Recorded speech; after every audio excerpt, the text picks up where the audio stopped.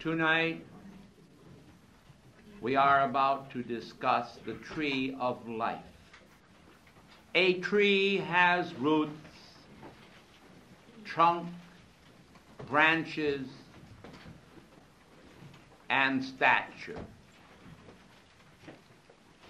Many years ago, when the Master Jesus walked upon earth,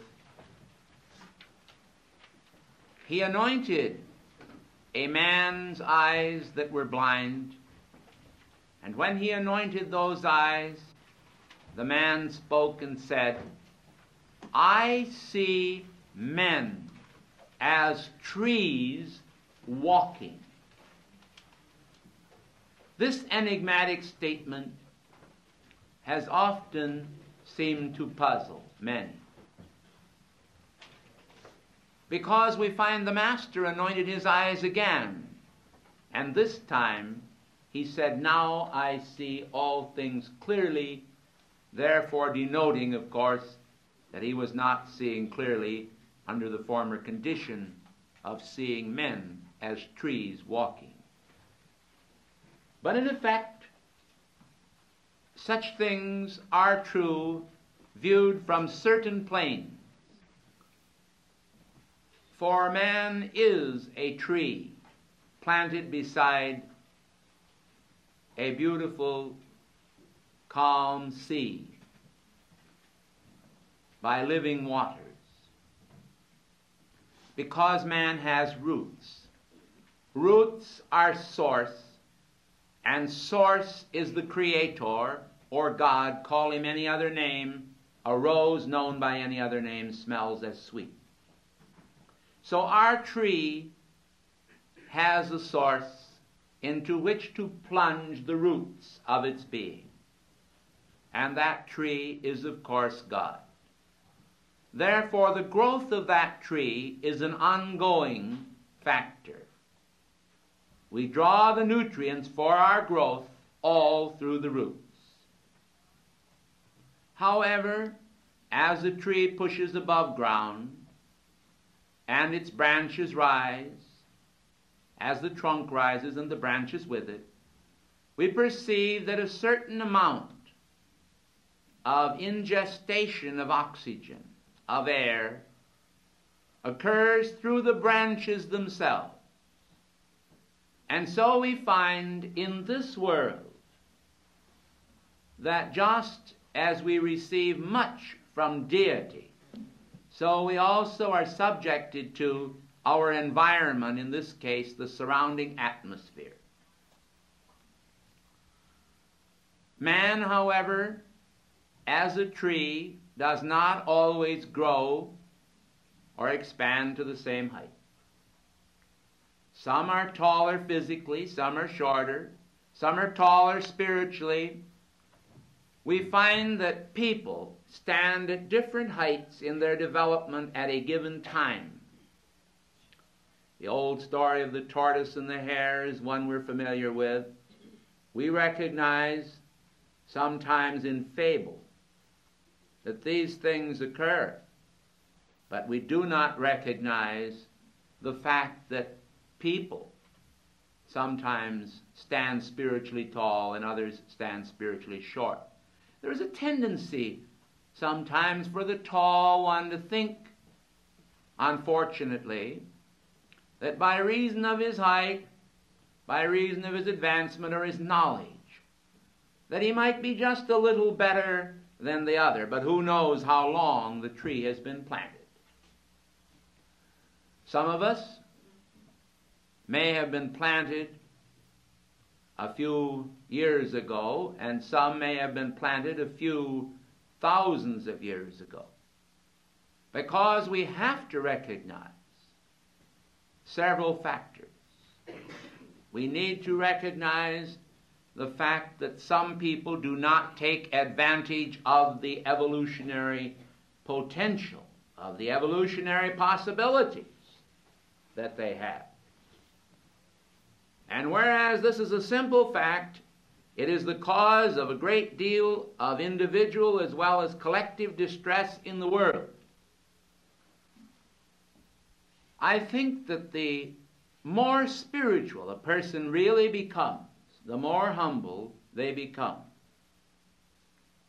And I feel today, and I submit to you all, that egoism and vanity indicate either a young soul, young in development, who does not understand the nature of growth from the source, or else is rebellious and recalcitrant withal. In other words, the individual does not see that his greatest hopes lie in humility, not toward God, because God cannot be fooled, but toward his fellow man. We need humility toward one another. It should be genuine and instantaneous. It should be spontaneous, completely so. It should burst forth from our being. Any other condition is indicative of what has been called by our psychologists an inferiority complex. Because people feel inferior, they often revert to playing a role that they do not have. But in reality, the playing of this role does not exalt us at all. Rather, it prevents our clear seeing of the mystery of the tree of life. For the tree of life should go directly to the source, that it may expand and grow. This is what we should do. We should not become parasites upon one another, dependent upon one another, even for spiritual fire. Many years ago, I heard a very orthodox minister proclaim that many people love to toast their shins, as he put it, on someone else's fires. Of course, this goes without saying. Are not all of you more comfortable with a positive state of mind, with someone that exudes the process called hope, than you would be with someone who is the harbinger of despair, the bearer of doom and tidings of gloom? When you see people that convey gloom and doom, you just can't help it. You'd like to get away a bit. But when you see someone that exudes hope, that believes in a brighter tomorrow, not only for themselves, but for you and the world, someone who works constructively, these are the people that are sought out not only in the religious field, but even in the field of show business, in the field of success in the business world, even among the farmers who raise our crops and who feed this great nation. Everyone loves to be around someone who can think positively and who can exude that feeling and create it in others. So when we consider the meaning of the tree of life, and we consider going back to the root source, to our God presence, to our divinity, we should make sure that we realize we are paying homage to the divinity in the best way possible when we have the right attitude of thought. Why, I'm connected with God. Think of it. I'm connected with God. You say that about yourself right while I'm talking now. Just say it and realize it. Realize that you are connected with God. And it changes the whole matter. Because after all, things can't be too bad if you're connected with God. Well, the whole question then becomes one of being connected with God in a determinate effort to maintain that in the face of all conditions to the contrary. Now, the tree of life is more than just a symbol. It is a definite pattern of our connection. The real tree of life that stands in the midst of the garden of God is your great causal body. Your causal body with its concentric color rings. Because there is where you each one lay up in store for yourself treasures in heaven that cannot be taken from you. We deposit in the local 6% bank, and it could collapse. We trust in the security system that insures up to $20,000 deposited in one bank under one individual account. But the federal deposit insurance system could fail. After all, even our government could fail.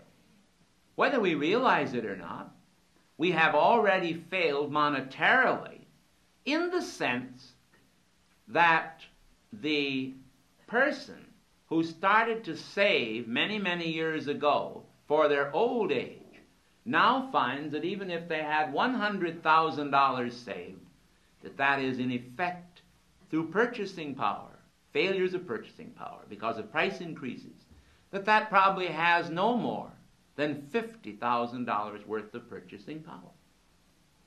So we have seen that the moth and the rust and all of these conditions can break through and steal the things in this world that we place our store by, the things that we believe in that do not necessarily support our belief.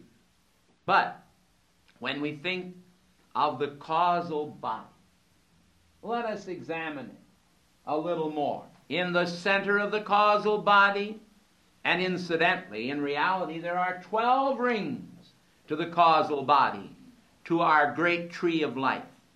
12 rings, and the 12 manner of fruits that shall be for the healing of the nations. Because what heals the nations will also heal us individually. So let's go to the very center, and what do you find at the center but the white fire core of our great trunk of the tree of life? What is stored there? Nothing except purity. Purity as it manifests from the divinity of God. Divine purity is what is stored there. But someone may say, I'm not pure. I've done wrong, or I've thought wrong, or I've said wrong. Well, surely each man ought to know that the opportunities for life here were given to us to exercise our free will. We were not born into a perfect world. I found that out when I was driving along in the streetcar at the age of 3. I was on the way 12 miles away from my hometown, and all at once, that trolley pole that sticks up and rides the track, you know, the wire, it fell down in the middle of the night when we were driving along, my father and mother and I. It fell down with a terrible crash, and the heat quit in the car. And the lights failed in the car, and we weren't going anywhere. So we had to get out one cold night, and we had to walk across the field through a farmer's yard to the bus line, where buses picked all of the streetcar passengers up. And that, of course, was the beginning of the end for the streetcar. It was a simple mishap. It happens all the time, but still that was a big problem. So we have to realize that we need and require knowledge and understanding of what is behind the idea of purity, but forgiveness. We need to have forgiveness. It is essential. We need to have forgiveness for our neighbors, for our friends, for our enemies. We need to accept forgiveness for ourselves. One of the greatest causes of problems in the world today is permanent condemnation. This is the cause of cancer. Now, this doesn't mean that everybody that has cancer or had cancer is of necessity practicing condemnation at the time that they have it. I understand the late Ramakrishna, for example, died of cancer of the throat. So that doesn't mean that he necessarily hated. But the root causes behind cancer are hatred. hatred of one cell by another, which causes cannibalism in the cell. And then, through the hereditary factor being active in people whose families have had a history of it, there is generally a greater tendency to manifest this, providing they do not exhibit the qualities of love. So, purity through forgiveness, the catharsis of forgiveness, is an essential quality that everyone needs. If you are unhappy when you're alone, if when you go to bed at night you fret and you stew about events that happened to you, what happened at the butcher shop or the bakery, whatever happened to you during that day, whatever may have happened, if you were at a club and maybe some lady in that club looked at you in a manner that led you to believe that she was talking about you, she wasn't overly friendly, and so you go back home at night and you begin to say, I wonder what Addie had in her mind. And all night long you keep revolving this, and you don't sleep very well. You toss and you turn and you upset your entire body chemistry. You let somebody pull your chain, in other words, and you go down the drain with it. That happens. And when it happens, no good thing comes of it at all. But oh, so much good would come of purity. The purity of God. If you would go off and say, well, I don't care what anybody's saying. When they're talking about me, they're leaving the rest of the world alone. And something like that, and just laugh about it, but do your protection, because you know that statement of Jesus. He says, let not the sun go down upon your wrath. So if somebody has a lot of wrath toward you, and in the old Egyptian way, they send the Ka out after you, because during the night the wrath intensifies, because they programmed it that way, and they never realized in many cases what they're doing. Many times people do not realize what they're doing. They innocently enough practice black magic, in effect, simply by hating people and letting the sun go down on their wrath. And as the sun goes down on their wrath, the Ka becomes vicious because it was programmed so. So it goes forth and attacks the other individual. Sometimes it may wake them up as in a nightmare. At other times it may just wake them up. But nevertheless, it can be protected against through doing your prayers to your presence, invoking your tube of light, and keeping purity within your thoughts. Purity is a very important part of the Godhead of the tree of life. And that you find right in here. Then comes illumination. I don't have to tell you the value people place upon education. Secular education is considered extremely valuable. If you want to go ahead and really make a community angry, all you do is tell them that their children are not going to get what they're entitled to in the form of education. And believe me, this will incense an entire community. Or tell them, for example, that their children are getting something, but they're not getting nearly as much as someone else is over here. And right away, people do not like it. They are very much concerned with education. And how long does that education last? I don't have to tell you that after you go through school, you start to use a great deal of the things you've learned in school, but many of them you never use. And you don't even stop to consider some ideas again through your whole life. And therefore you forget them. And you begin to wonder why you ever learned them. But of course it was a process, and your ability to assimilate this knowledge has been of help to you, and you're able to assimilate now many other things. So it is not really useless. But this is secular education we're speaking of, and secular education has its value. But let us stop for a moment and consider as to whether or not secular education provides all the answers we need to go through life victoriously. And I'm sure that you will answer this question by saying, of course not. You will recognize that it does not. And so spiritual knowledge is important. As a rule, you do not learn in the school system too much, at least you didn't when I went to school, about extrasensory perception. You do not learn how to release your thoughts into the atmosphere to another. You don't learn how to become receptive to the thoughts of God.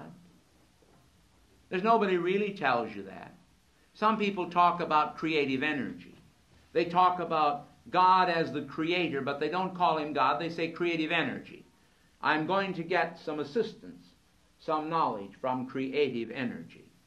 And so people become inspired to write great pieces of music, or they become inspired to perform great works of art, or they learn to do other tasks that are very useful to our society. So we come to the conclusion that genius is not all a matter of secular knowledge, but of that which is locked within our individual hearts. And we begin to realize that by tapping the ray of purity and then going forth the next step to the ray of illumination, we are able to receive from God, or be God-taught ourselves. And this is very much like what happened to Jakob Behmen. How many of you have ever heard of him? He's one that's referred to in the book on cosmic consciousness by Richard Maurice Buck. Dr. Buck was superintendent of the London, Ontario Asylum for the Insane for many, many years, and he made a great study of alienation, a great study of the human mind. And in the course of his discoveries, his spiritual interests took him into the field of examining the attributes of highly evolved spiritual people. And so he reports in his book on many such people.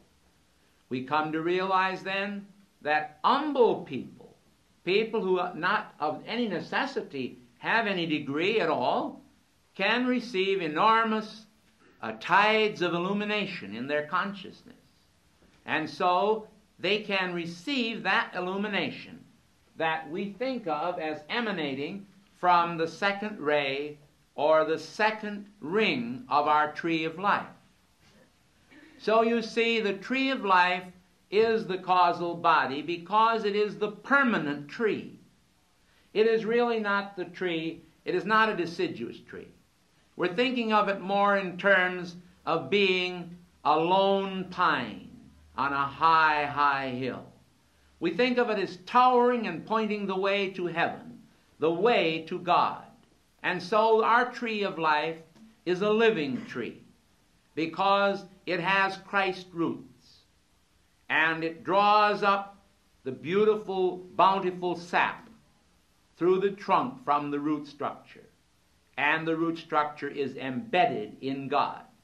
Now this is not a bad thing, because you see the giant redwoods up in California, here, up in the northern part of California, they are huge, and they point the way too. And in a sense, our soul is a giant also. Our causal body is a giant also.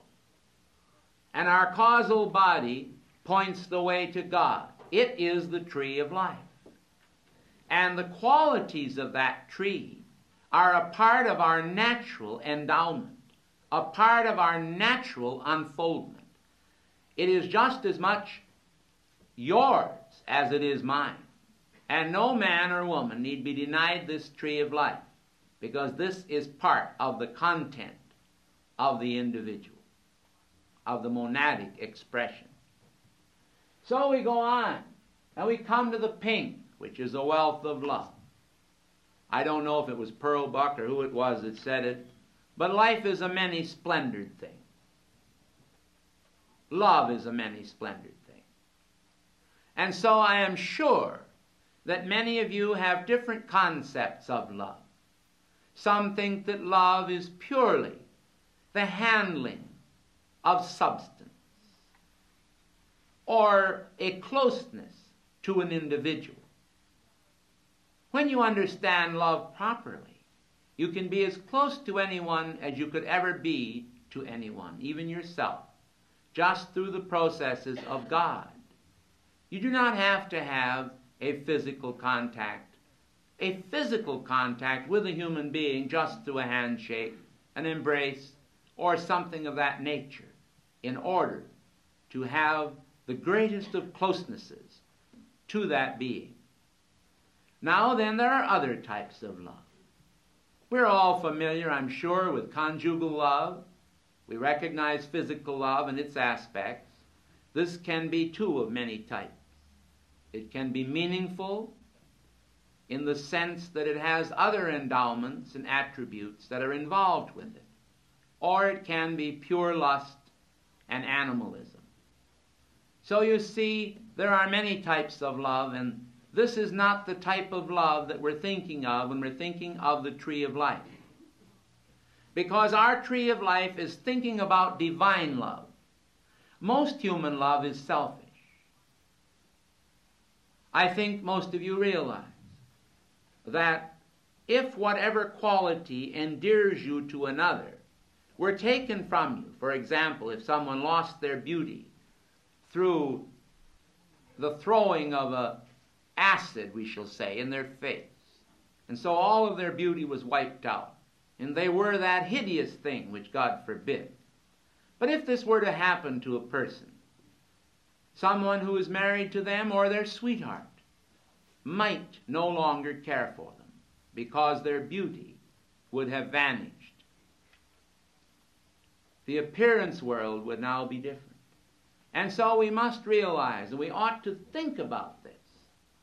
We ought to understand that love ought not to be something that we lavish on the object of our affection because it gives us some satisfaction. This is selfish love.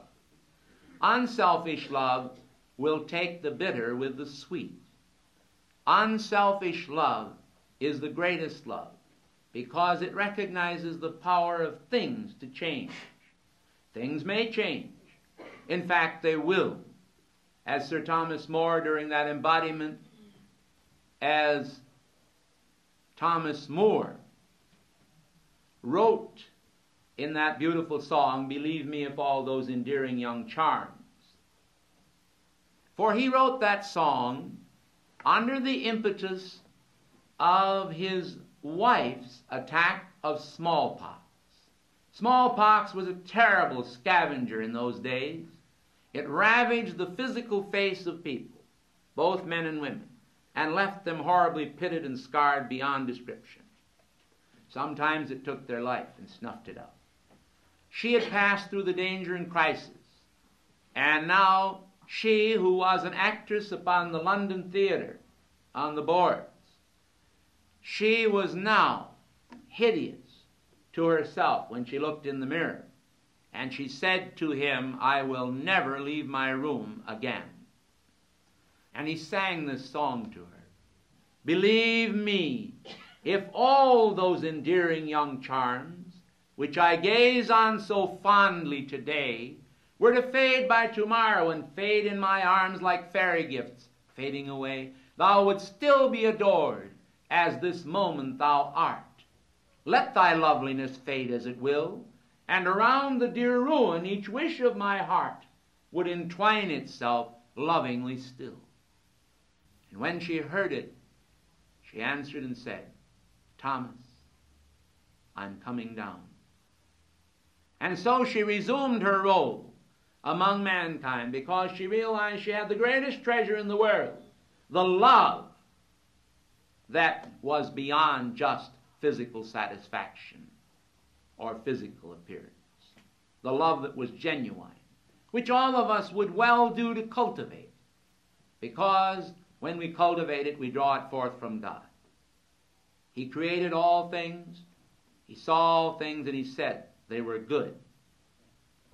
With this thought of goodness in his mind, he endowed us liberally with every gracious gift and every gracious potential that our age and past ages have hidden from view. Many of these virtues is not the fault of divinity, but rather our fault. One we can rectify, one that will give hope to ourselves as it will to the whole world. For our destiny is not in a moment. Our destiny is not just tonight. Our destiny is an ongoingness. It is an awakening and a shaking of our consciousness, that the ashes, the pitiful ashes of our past that has been burned up without accomplishment, be shook out, and that we determine to replace it by a greater use of the wondrous qualities of life. We come then through the violet transmuting flame, through the ordered service, through diplomacy, through the healing green, and through the power of the blue. And we go on until we finish the 12 concentric rings of the tree of life. And when the whole tree, both these, 1, 2, 3, 4, 5, 6, 7, and the 5 hidden qualities of the tree of life are ours, we then have the complete repertoire, the complete furnishings of our tree and its concentric rings that will lead us all the way to the Godhead. By rights, I was supposed to finish 5 minutes ago. Obviously, I will finish soon because we're now pointing the way to the Godhead. And that is what I want to impress upon all of you. Just as the higher you rise in spiritual values and their interpretation, so the more humble you will become within yourself. So when you go back to the Godhead, you will find no desire that may be called an aggrandizement of any part of the universe, but you will find rather the cup of fulfillment. You will find in the Godhead a desire to fulfill His ideals, to fulfill the dreams of God. And these are contributory dreams. Most individuals are not aware of the fact of the largeness of the universe. Oh, they take lessons in astronomy. They see these astronomical distances of light years in space, but they are literally meaningless to most of us. And why is this so? Because from a relative sense, there is little true mental or spiritual grasp in the mind of the average person. There is little upon which we can hinge a comparison. I have seen a book that I thought was rather clever, where a little girl was sitting in a courtyard in Holland. And then it showed where they went above the house and looked down, and you saw her sitting in the chair there in Holland. You saw the neighborhood. And then they had another flyleaf, and you turned another page, and there you saw the entire city. And you could still see the remnant of this little chair in this little house. And then it took in all of Holland. And then it took in all of Europe. And then it took in all of the hemisphere. And then it took in the entire planet. And then it went on and viewed it from the moon. And on through space, to try to give you some idea of how vast space really was. And then it went downward, as I recall. But in any case, it was showing the relative size of these various objects.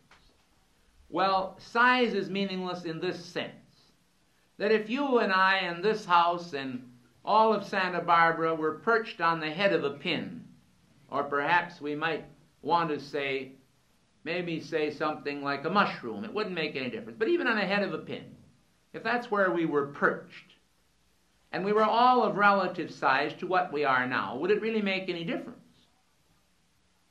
If the whole cosmos that we know now was also on that pin, and we were in it, would it really make any difference? You see, we can think this way on one hand, and on the other, we can imagine ourselves to have a head just as large as this town. You think our thoughts would be seen inside that head running around? You see what I mean? If things are all relative and everyone else is correspondingly the same size, It wouldn't make any difference. So we have to realize that in God, size is very unimportant, just as time and this eliminates space in a way. Space is not too important. It's how we use space. As one of the great masters said, we should learn to hallow space. The hallowing of space is done by the projection of our thoughts and our feelings. You just go ahead sometime, you sit on the corner, and you think. You're sitting there in the corner and you think, why, God is here. God's in me and he's out there in that corner. But I know most people don't pay any attention to God being here. So what I'm going to do right now, I'm going to just gild all these stones with pure gold, spiritual gold. You go ahead and be your own Walt Disney. Create your own fairyland around that corner. You just sit there a little while. I don't want you to go crazy doing this. Disney wasn't crazy, and you don't have to be either. We like our people to have their feet on the ground, but we want you also to know the powers of which you are endowed. You can draw people to places this way. You can just think of thoughts of beauty and build them into solidity until they become magnetic, and watch the people flow. This is really a fulfillment of Jesus' statement. And I, if I be lifted up, I will draw all men unto me. Because what are you doing? You are lifting him up by using him. Oh, they won't tell you this. If you're a Jesuit, or even if you're a non-Jesuit, they aren't going to tell you this. If you go to some Sunday school, they won't teach you this. They might even call it black magic or witchcraft or some horrible thing.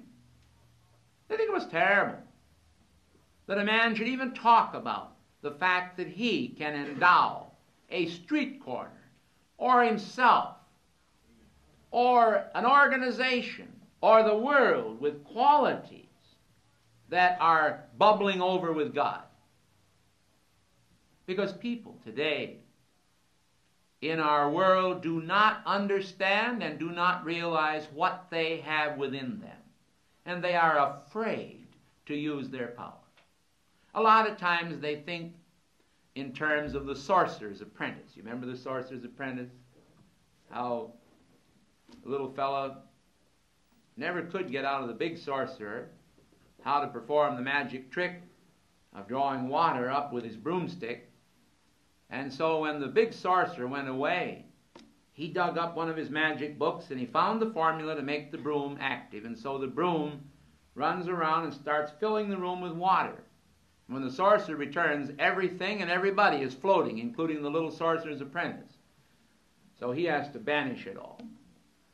We should understand and recognize that there are foolish things that people think about life. Things that have no value, but the healing of disease is valid. The cleansing of the consciousness is valid.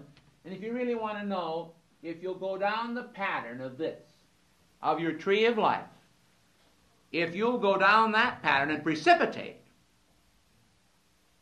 and I'm not talking about sorcery, but I'm talking about going back to the source.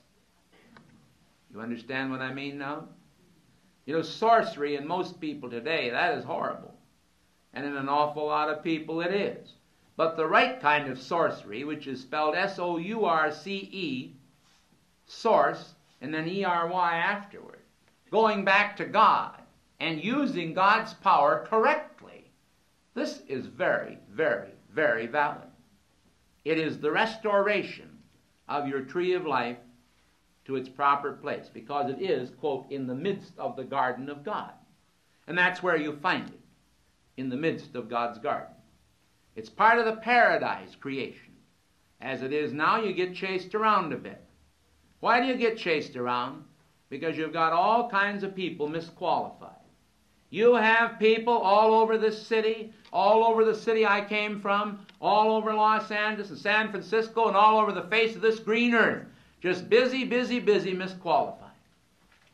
Oh, they hate this and they hate that, and they hope this person dies and that person dies, and they blame the president, and they blame the Congress, and they blame some other country. They'll say they blame the Jews, and they blame the Gentiles, and there's blame flowing back and forth. Or it's the unions that's doing it all. You know, it's the unions. Or it might be those awful motion pictures. Well, if they never went to see any of them, they'd soon fold, wouldn't they? But the whole idea is it's always something in somebody, and all kinds of energy is tied up in hate and hate creations. And floating around in all of this, what do you find? You find people. People like you and I, and people like them, the ones out there who have no idea what it's all about. And they are the victims of this. And the tree of life has no meaning to them. Now, if you take a hold of this teaching and use it correctly, your life will change. I will not give you a promise that can't be fulfilled. I'm giving you a promise that will be fulfilled. God said so, Christ said so, the Masters say so, and we say so from the realm of experimentation. We have experimented with it. Today, we don't want to inundate the whole world suddenly with the Summit Lighthouse prematurely. Because the Summit Lighthouse is a mere cup. It's a vehicle. What is poured into that cup is the water of life. And what is poured into you is the water of life. And what's really going to change you, what's really going to alchemize you, really build you up into a different person, the power of change, is inherent within the teachings. And I don't care how long you've heard about them, because you haven't been here long enough to have wore them out,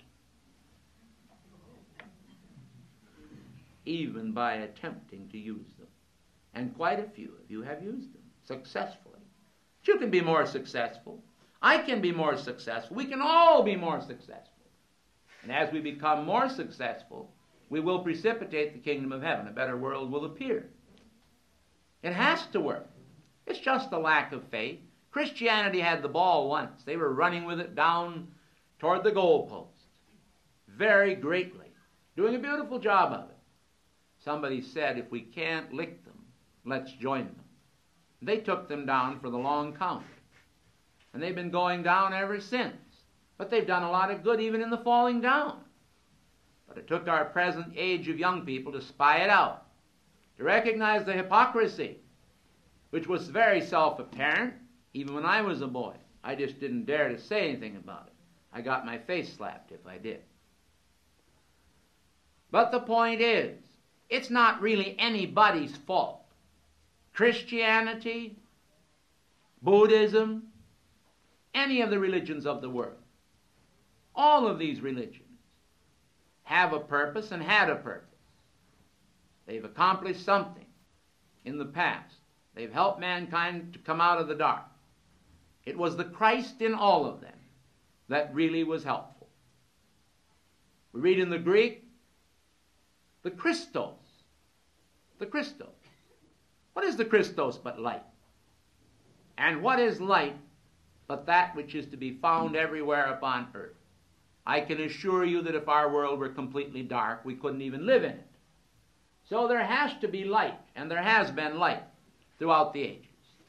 The light, however, has been superimposed upon darkness.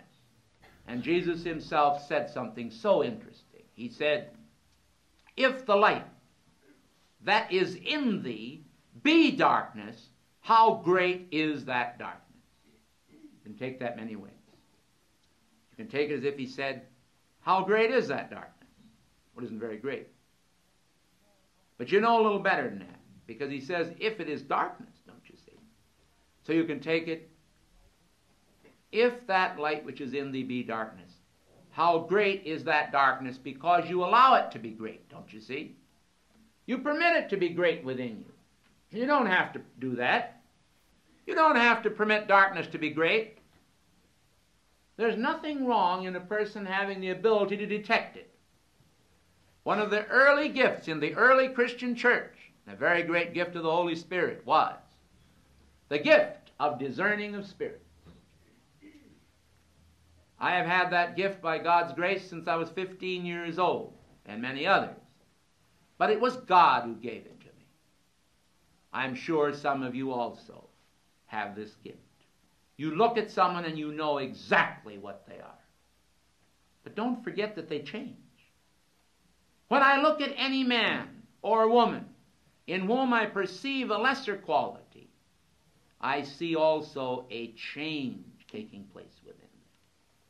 I see them made more luminous, more glorious, more divine, because thus we carry them forward. If we don't, God help us, because this is all the people you are probably going to ever contact in this world. I'm referring to the whole people of the world. This is your generation. New ones will come and old ones will go. But in effect, this is your generation. It's not going to get any better or any worse unless people contribute to its downfall. As the late Khalil Gibran, the man from Lebanon, said, you cannot rise any higher than the highest in all of you, or fall any lower than the lowest in all of you. We should recognize then that it is in potential that we rise and in potential that we fall. I think the great sin facing all mankind is the fact that they can even conceive of themselves as falling. The cleverest thing, the most godly thing that any man can do, the most Christ-like act, is to decide that I cannot go back and I will ever go forward. Because then you will be flowing with the universe and you will at last water your tree of life and bring forth the promised land right where you are. Thank you and God bless you.